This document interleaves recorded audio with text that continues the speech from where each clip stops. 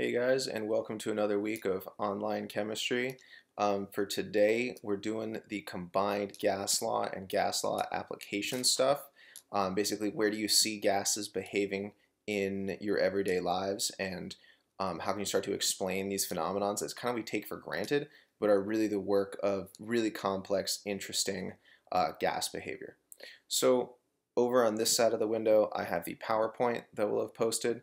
This is something that you can download and interact with, but not something that you can edit. The thing that you can edit is over on this side of the screen. Notice it says turn this in. When you open this and you start editing it, you'll see that turn in button. So you'll be able to do this question, basically these guiding questions down the side of the reading. This guy, I encourage you to recreate a version of this in your own notes. I already put out some of it, but this is going to be really, really hard for you to edit in this document format, so I would forget about trying to edit this. Just do it in a notebook. And lastly, here is your exit ticket. We're going to get to this a little bit later, and we're going to come back to this in a little bit. So let's go over and look at our PowerPoint. All right, so first lesson of this unit, we talked about Boyle's law, relationship of pressure and volume. When you pressurize a gas, or you shrink the volume of a container that a gas is in, it's going to occupy a smaller space. You're going to have more collisions of gas particles bumping into the walls, bumping into each other, and that's going to cause the pressure to go up. Likewise, if you make the container of your gas really, really big, then you're going to have much fewer collisions and a much lower pressure. Then we followed up with Gay-Lussac's law, which is the relationship of pressure and temperature. And when you change the temperature of a gas, you change the speed at which the particles are moving. So if you are moving very, very slow at a very low temperature, you have low pressure. If you have a very high pressure, your particles are going to move around very, very quickly, try to spread out as much as possible, increase the pressure of their container. And lastly, we haven't talked about Charles' law yet, but this is the new thing that we are introducing today. We've done pressure and volume, pressure and temperature, and we're introducing volume and temperature.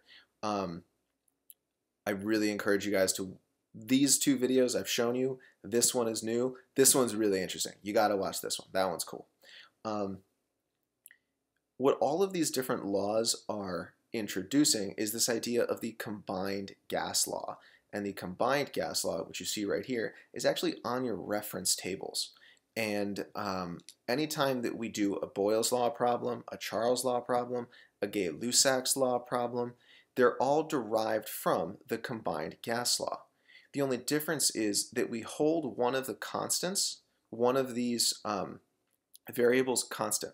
So if we assume that our temperature isn't changing, then we can drop it out of our equation and do Boyle's law. If we assume that volume isn't changing, we can drop volume out of the equation and it's Gay-Lussac's law. If we assume that pressure isn't going to be changing, we can drop pressure out of the equation and it becomes Charles' law.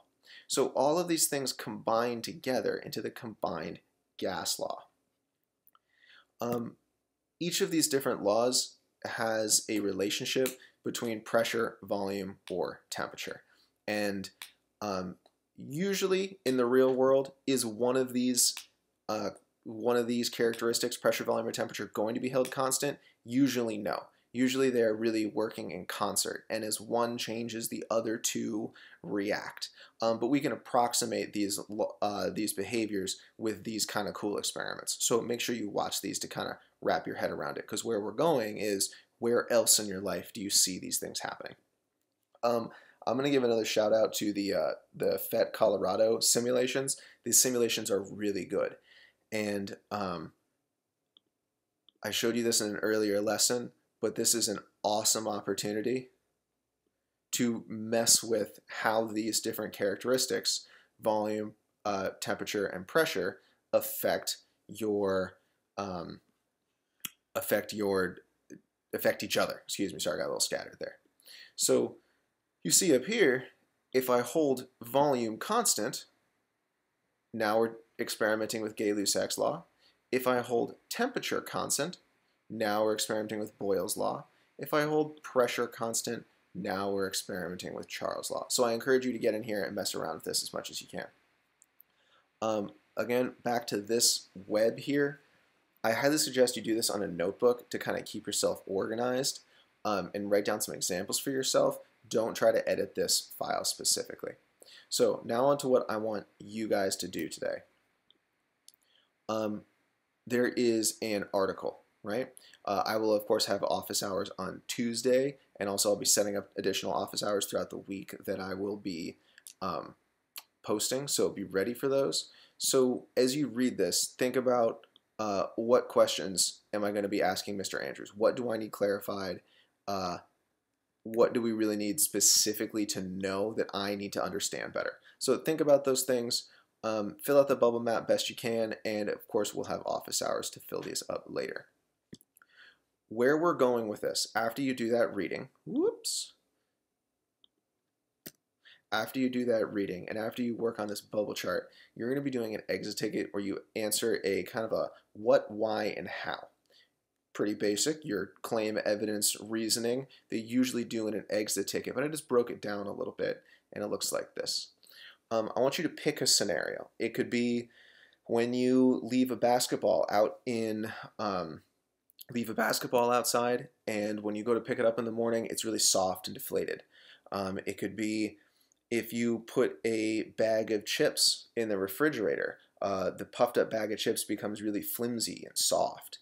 It could be if you leave a car out in the sun for a long time, the tire pressure sometimes goes up to a dangerous level and makes it easy for tires to pop.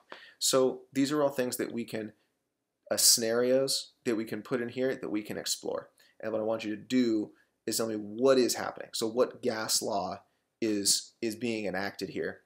Why is this happening? What are the particles doing? Are the particles moving faster? Is a shrinking container forcing particles closer together? Is an increasing volume pushing things farther apart? You explain to me what's happening here. And then lastly, just a little reflection on how does this affect your understanding of how the world works? Maybe where can you take this application and apply it somewhere else? Whatever it is you want to do, this is really a reflective answer here. You see the meat and potatoes of the problem are here, 3 points, 3 points. So this is really what I want you to focus on, giving me good solid answers here. As always, you type your answer into the Google Doc, and directions for turning in are here. I'm on my teacher account, so I don't have this turn in button, but you will have the turn in button in the upper right corner here. So when you're done answering everything, you can click that turn in button. I'm of course not grading this, but I would like to see some jotted down answers in here and your exit ticket down here. Reminder, make sure you watch these videos right here. They're awesome. And write down any questions that you have for me to either email me or save them for office hours so I can answer them in person. All right, guys. Good luck. Have fun.